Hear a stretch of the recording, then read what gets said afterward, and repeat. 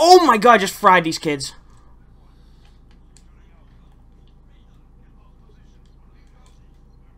Imagine our team selling us again. I saw this teammate deadass sitting in a corner instead of going for B while I was on it.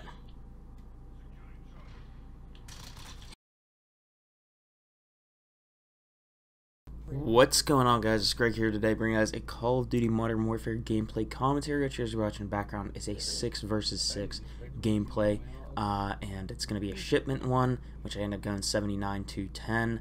Now, the reason I am showing you guys me just toying with my class and stuff like that before I start up the match is because I wanted to show you guys that I match made into this lobby, and the reason being is I just wanted to show you guys as proof that I am not someone who reverse boosts. As you guys know, whenever someone gets high scores in 6v6 and 10v10, people always say, "Oh, you're reverse boosting, bro," but that's not the case. So I really just wanted to show you guys that, and then I'm also going to show you guys all of my recent games on the screen right now, so you guys can see you know, just how I've been performing since I returned to 6v6 after playing ground war for pretty much like 3 months now. I don't know, something like that.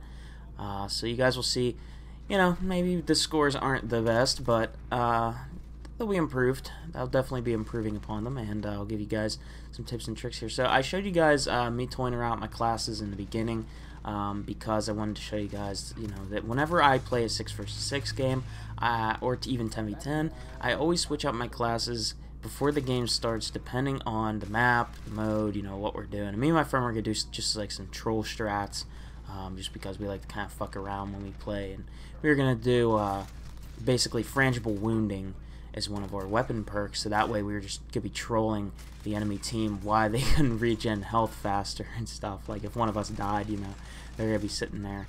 Shipment, though, is just one of those maps where it's just super confusing with the spawns. And honestly, since there's no factions in this game, and what I mean by factions is whenever, you know, the enemies would have a distinct look, like uniform. Instead, there's operators in this game, which everybody has their own unique look. It can be difficult to remember which operator's on which side, and that will overall, you know, could mess with you into, hey, who's an enemy, who's a teammate. I really wish they would just bring back factions. I don't really care for the whole operator thing, as well as you know, character customization, because you're barely even looking at your character in game. All I care about really is like weapon customization. I don't know if you guys are the same way.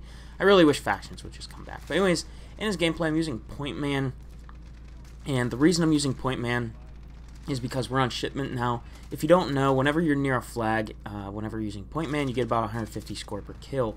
So also having the UAV on is very beneficial for earning some extra kill streaks and stuff like that, because you're going to get 10 points per assist, and even like as you guys can see, I'm getting capture assists, all this kind of stuff.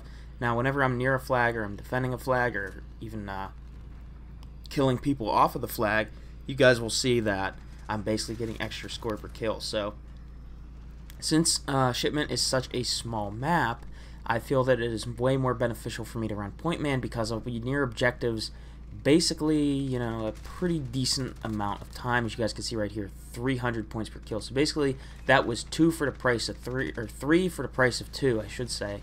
And overall, it's awesome. Run pointman if you play Shipment, or even like, I don't really know if it'd be as good for Shoot House, because there's a lot more room on Shoot House. You know, B flags in the middle of the map, there's more distinctive lanes, stuff like that. But definitely for this map, maybe even Rust, it's a pretty decent idea to use. But anyways, you guys are going to see right here, I call up this well, I want to call up this chopper gunner, but turns out a teammate ended up calling up a chopper gunner. And one of the things as well is whenever you use pointman on this map, basically what will happen is, let's say you get a chopper gunner and a VTOL, your chopper gunner can help you earn your next chopper gunner, because you'll be getting about 25 points per kill, even 25 points per assist. And on this map especially, you're going to be getting a lot of assists because of spawn protection.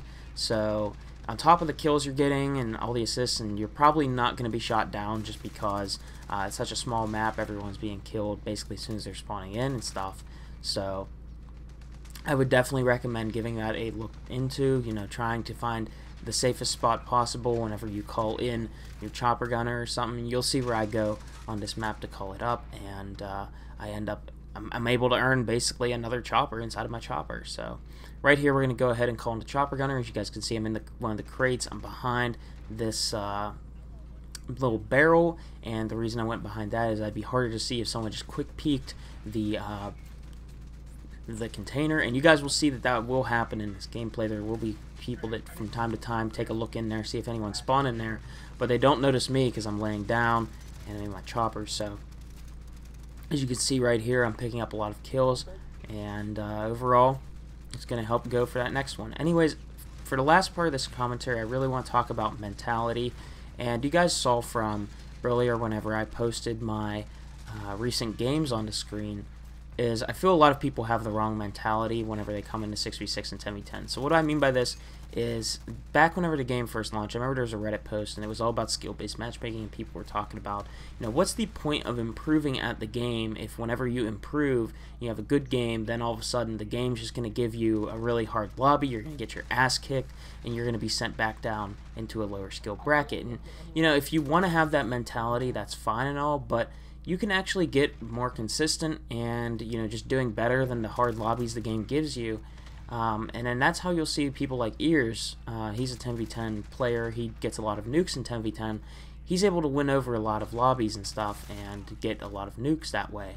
And honestly, so if you ask me for my opinion on why is it important to still care and try to improve regardless, you know, of the skill matching in the game, is just this skill matching isn't super strict, right?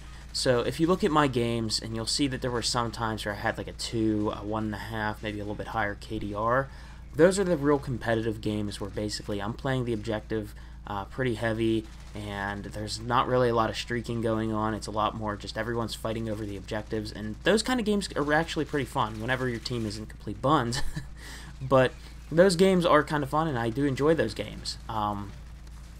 And you know, those are probably the toughest they get because there's other like top 1% players in the lobby. You know, they're trying to do their thing, you're trying to do your thing, and you know, it happens. But that's about the worst it's going to get. And after you have those games, like let's say I have a 4.84 KD overall, right?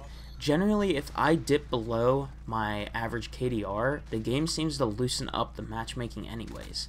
So that's just something I've noticed. Like if I get like a 2 KD or a 3 KD, the lobby's going to be way easier than if I got like 10 KD the past couple games, right? So whenever I dip below my average KDR, that's whenever the matchmaking seems to loosen up a little bit. I don't really know how skill-based matchmaking works a lot of the time, but what I'm trying to say here, guys, is skill-based matchmaking is a mentality thing. You know, if you just it just really comes down to the way you look at it, and honestly, I don't really think it's as strong as a lot of people make it out to be.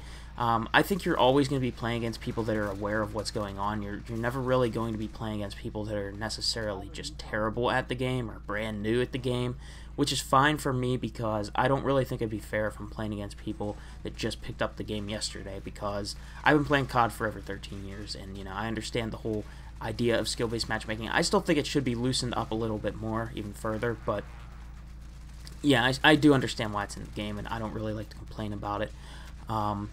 But yeah, so I just wanted to give you guys that. The whole mentality thing is you're not going to be streaking up every single game. You're not going to be dropping nukes every single game. You're not going to be even getting your highest streak every single game, because the matches are going to be a lot more competitive. If you want to try to get high streaks every single game, that's what Ground War's for, man. That is exactly what it's for. But whenever you come into these modes, a 6v6 and 10v10, you got to have a different mentality than what you're playing Ground War, right? So that's why a lot of the times I'm not even going for nukes. I'll just be running chopper and stuff like that, and it's just because, honestly, if the nuke happens, it happens. If not, I'll just go for a high KD, and I'll be happy with that. So anyways, hopefully you guys enjoyed the gameplay, and hopefully, you know, if some of you guys were those people that has just been really really stressed out about skill-based matchmaking this year, just chill, man. It's all good. It's just a game at the end of the day. Anyways, hopefully you guys enjoyed, and I'll see you guys all in the next one. Peace.